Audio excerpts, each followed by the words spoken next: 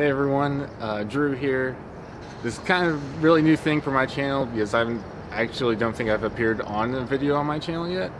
But today we're going to check out the Fall Festival and kind of go on a little food tour with it and just check out all the odd food and everything like that down there. The Fall Festival is the second largest street festival in America, behind Mardi Gras in New Orleans, of course. But yeah, we're going to go check it out.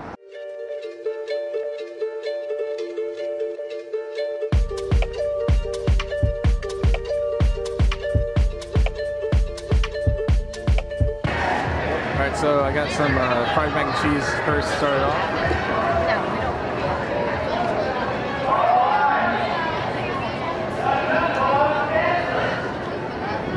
It's really good, really cheesy. The noodles are really all individual in it, so it's really good that it's not mush, because that would be gross.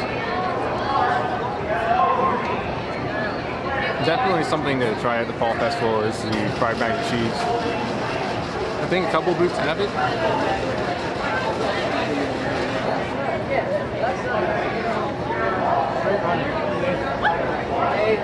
Alright.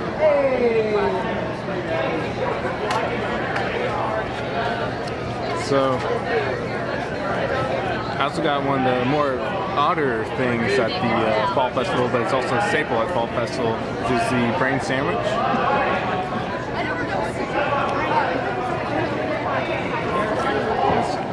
It's falling apart on me. I've never had brain before. Kind of interesting to see what it's like.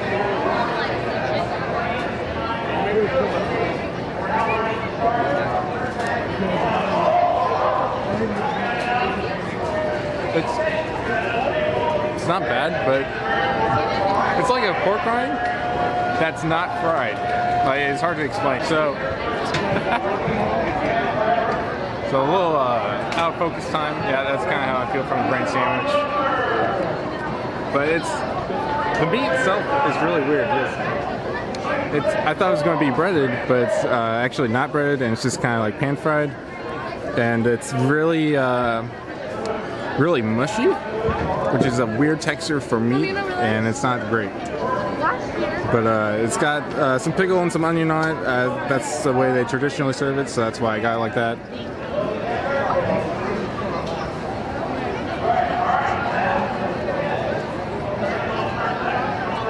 Yeah, like I said earlier, if you imagine a pork rind that's not fried, it's kind of what it is. It's not great. The flavor is not much there. It's really fatty. I actually opted for the slider version of the brain sandwich because I didn't know if I would like it. Now I'm pretty glad I opted for that. So I'm not getting it again. That's it for that.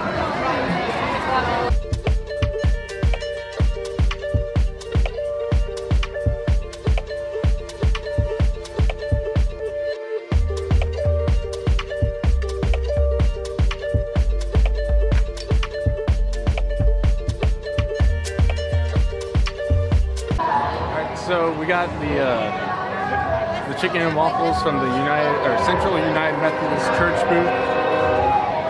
Came with a little cup of syrup. I really like syrup, so I'm gonna have to open that up for sure.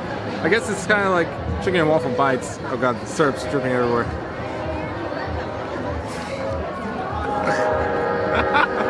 Oh, that's sauce. Oh, that's sauce. Alright, I'm gonna try one.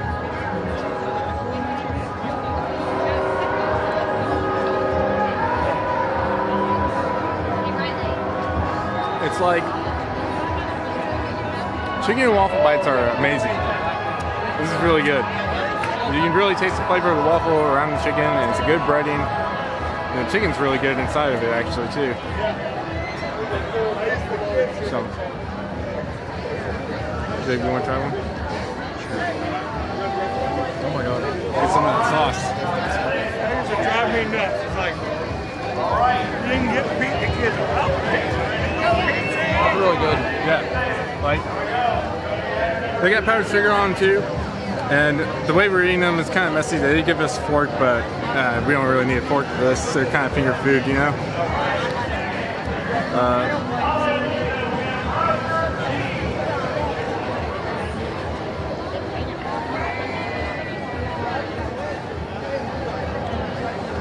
This is really good. It's really crispy. The chicken's really, really juicy chicken. It's not dry at all. I do have syrup all over my hand now, so that's kind of an issue. But you know, it's whatever. It's fine.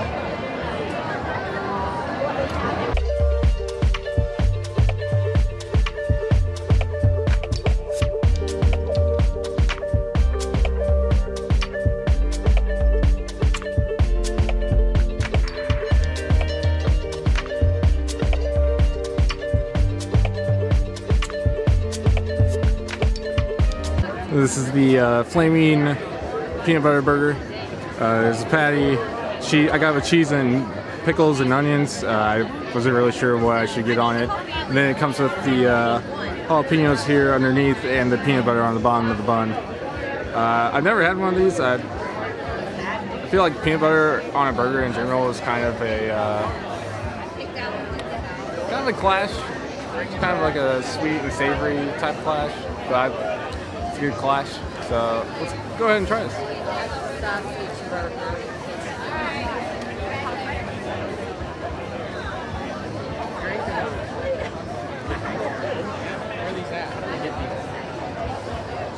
You can really taste the peanut butter and the jalapenos. It almost overpowers the burger flavor at all. But you can still, also because I got it with cheese, so that might be a little weird. I got another one I'd probably get without cheese.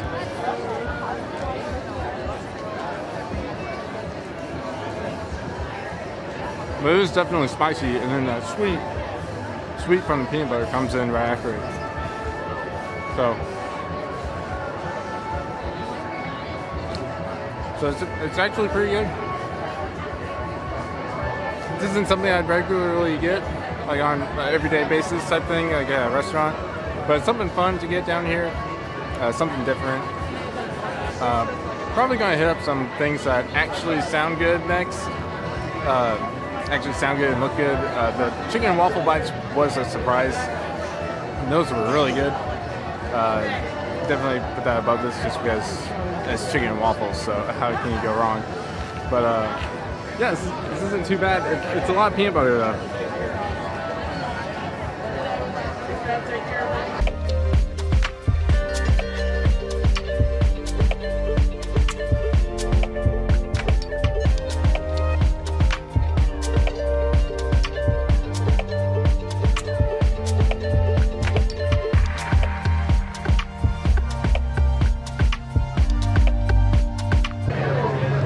So I got the wasabi ice cream. This is the last weird sounding item I'm going to get tonight. I hope so. It's from the Salvation Army. They even got their own little cups. It's pretty cool. So I also got honey on top. So let's go ahead and get a spoonful.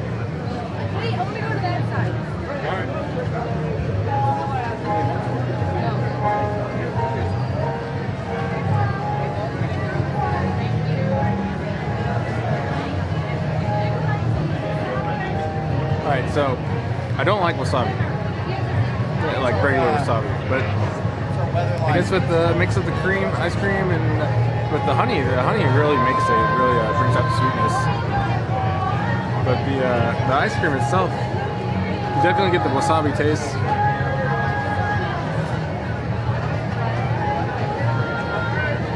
It's not like gritty like normal wasabi, which is what I like.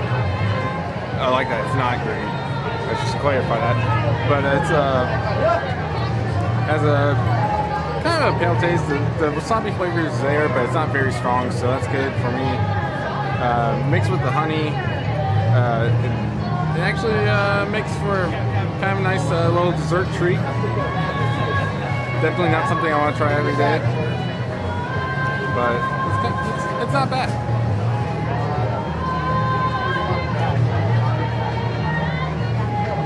And it's not spicy at all.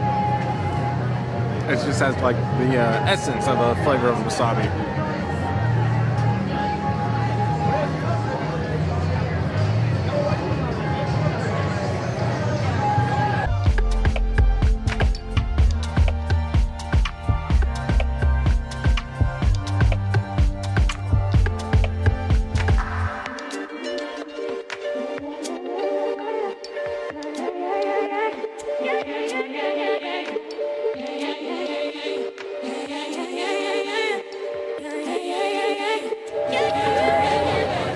Alright, so one thing you can't leave the Fall Festival without trying is the apple cider. It's just perfect for the Fall Festival feel. This one's kind of frozen, but it seems a little melted anyway, so I can taste it.